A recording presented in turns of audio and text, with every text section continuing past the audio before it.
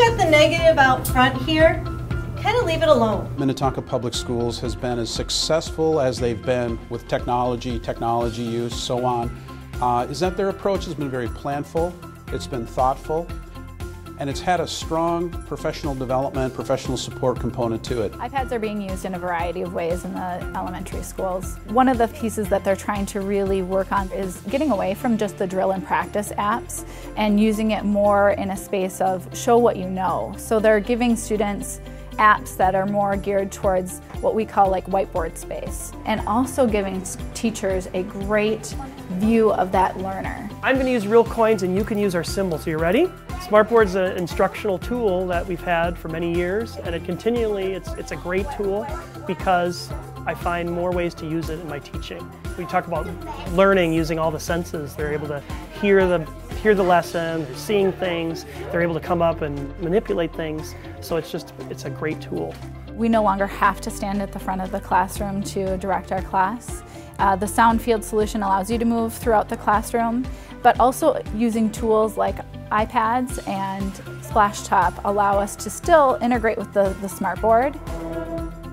When you think about using the iPad in the classroom, you don't think about using it in the music classroom, but we found some interesting ways to use it so that the students can benefit from having their iPad well in a music classroom. We've digitized all of our warm-ups in my class. Instead of having the students using paper, they're actually now using the warm-ups on PDFs using Notability to display them. What we found is that students will mark their music more often when they're using the iPad. In the middle school especially, we're trying to train kids to stay organized and on top of their work. Schoology is our learning management system. They have an assignments tab that keeps track of all of their upcoming.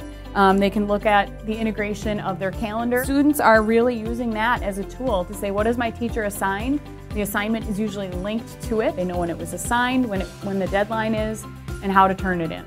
The student learning is impacted by that immediate feedback because they don't have to wait for a week for feedback in learning that they did something wrong. They're able to take that feedback, change something, and keep moving with their process. We've seen steady growth in the frequencies of A's and B's as students have used this technology to move forward.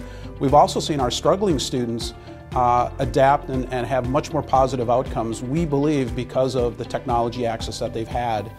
But it doesn't happen just because of us. Teachers in this district and incredible support staff that bring those pieces together. The technology tools provided are only as good as the staff development that supports it.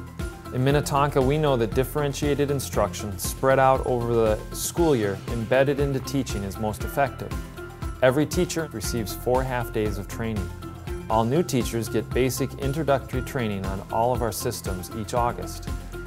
Every year we host a technology visit which allows our teachers to share what they have learned, which is, of course, the deepest form of learning. We're thankful for the opportunity to continue this work here in Minnetonka.